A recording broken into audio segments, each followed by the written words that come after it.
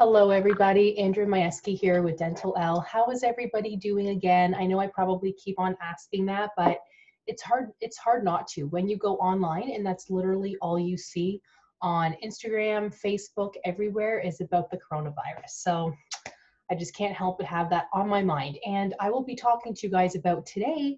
A lot of people have been asking me for opinions, for suggestions on what to do if you are that dental assistant or dental hygienist that feels like you have to work, even if you don't want to, because they have talked about closing down offices and being available only for emergencies.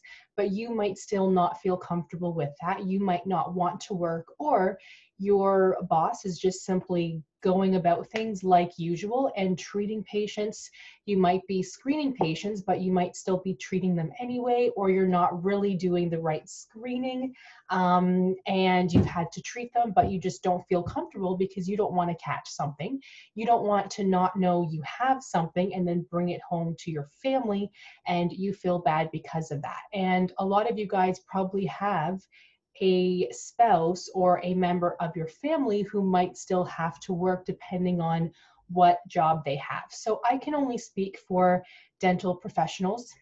I used to work in offices too, where on more than one occasion, on several occasions, I would be, to just keep it simple, I would be so sick that I wouldn't want to go to work. I would call in sick and they would basically say, well, you might not have a job then because you're calling in on too short notice. We don't have time to find somebody.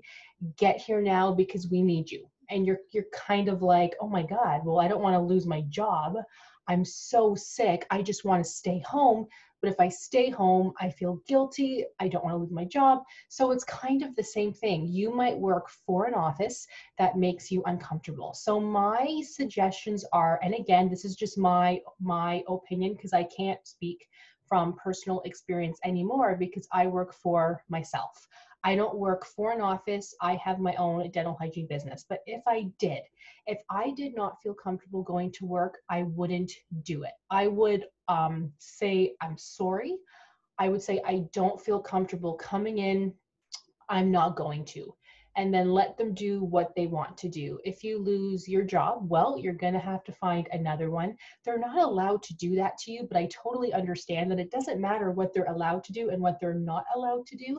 Even if they do something they're not allowed to do, such as letting you go because you don't feel comfortable working, what are you going to do? Are you going to call the employment standards and go through all of that paperwork? You will probably never be able to speak to a person. It's not as easy as people think, but I would not go in. If I don't know, think about it. Would you prefer to go into work every day and be so scared and so fearful and so stressed out, and then come home at the end of the day and just have that extra anxiety because you have to do it again tomorrow?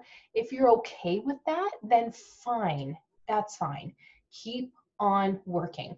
But if you keep on saying to yourself, no, I'm not okay with this. No, I don't want to work, then don't work. Call in and say, I can't, I don't feel comfortable.